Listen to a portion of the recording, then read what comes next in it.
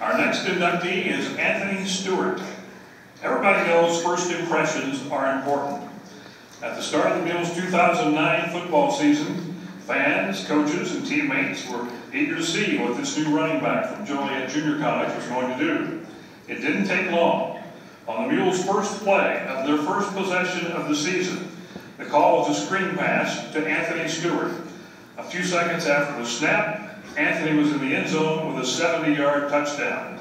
To make a long story short, all he did that season was lead the team in rushing, receiving, and scoring.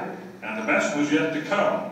In that magical 2010 season, Anthony was the key performer for the most prolific offense in Mules history. He rushed for over 1,000 yards. He caught 81 passes, which would have been the most in any season of Mules football, except 2010. He was second, and again would lead the team in scoring.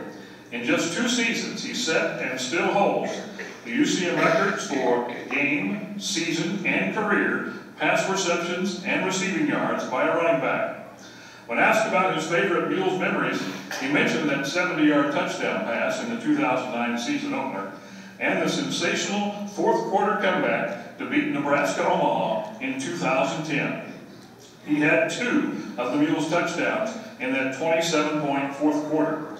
That first NCAA playoff game against West Texas A&M was not too shabby either. 112 yards rushing and 131 yards receiving to help give the Mules their first ever playoff win. Anthony lives in Chicago and is the personal training director for LA Fitness in nearby Evanston. His reason for choosing Central Missouri was simple. He just wanted the opportunity to display his skills, and did he ever. Anthony wants to thank God first and foremost, his parents, Darrell and Kim Stewart, Coach Clemens, Coach Fritz, Coach Edinger, and Coach Sabota, John Culp, Jerry Hughes, and Kathy Anderson, with a special thank you to his offensive line and all his other teammates for helping make this special day possible for him. Now let's enjoy this video tribute to Anthony Stewart. One UCM Mules football player ranks in the top 10 in rushing yards, rushing touchdowns, receptions out of the backfield, and total points scored. These are outstanding career achievements to be sure, but what makes them even more impressive is that 2-time All-American Anthony Stewart compiled these statistics in only 2 seasons. When Mules head football coach Jim Sabota took over the team in 2010, he knew Stewart possessed exceptional talent and skills. It was clear from the beginning that he was a guy that had exceptional speed and change of direction, tremendous ball skills, and was a very versatile weapon.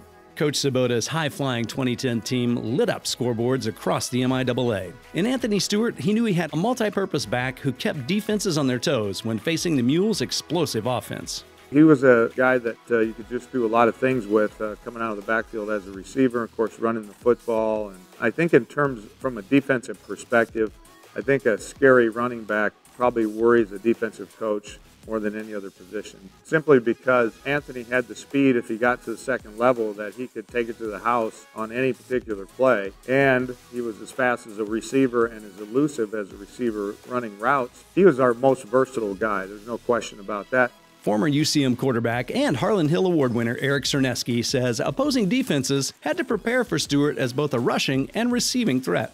I would love to see him there for all 4.5 that I was there, because he could have been #1, but no doubt, with touchdowns and rushing yards. I think he was 110 yards away from 1,000 yards receiving in one season. In the same season, he rushed for 1,000 yards that year.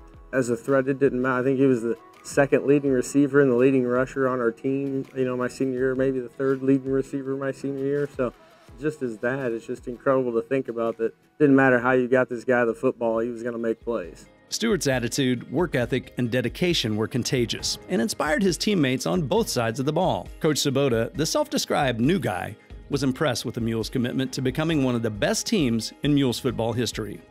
Well, he was kind of our spiritual leader too, and emotional leader. He was a tough guy. He played with a lot of passion, a lot of spirit too. So having your best players, Anthony Stewart, Eric Cerneski, DeMarco Cosby, Jamoris Warren, be all guys that really bought into what we were trying to do, and also be great players, was invaluable to me as a coach. And I think that Anthony was just one of those guys because of his playing ability and because of how he went about it on the field, giving his best effort all the time.